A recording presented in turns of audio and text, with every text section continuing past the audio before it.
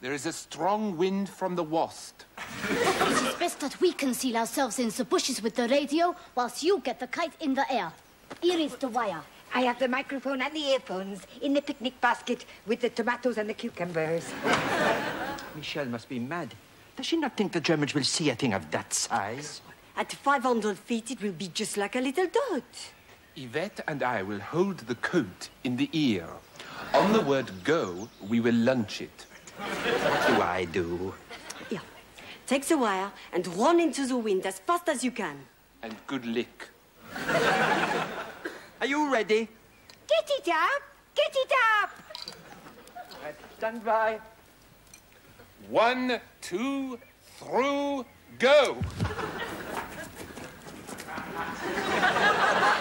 Faster! Faster! I am going as fast as I can. Faster!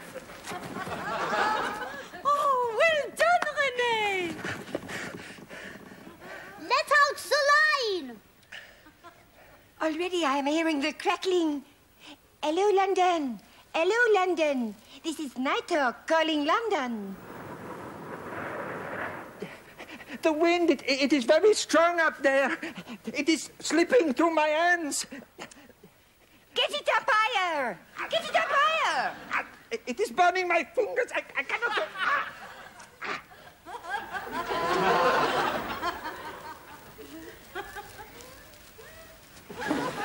Hello, hello, London.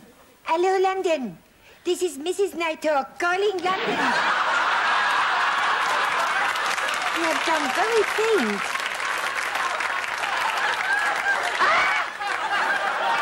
God, we have lost our new waitress. Good stuff are so difficult to find. Quick, follow that nin. That will be the assembly area for 250 tanks. General, I know it's top secret, but when do we get to know the date for the invasion?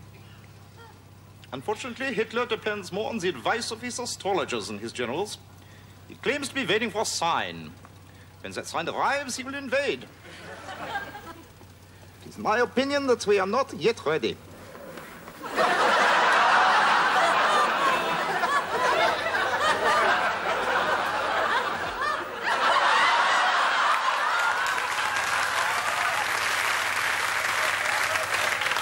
Would you regard a flying nun as a lucky omen? I should think he'd be off tomorrow. Why do you ask? No reason at all.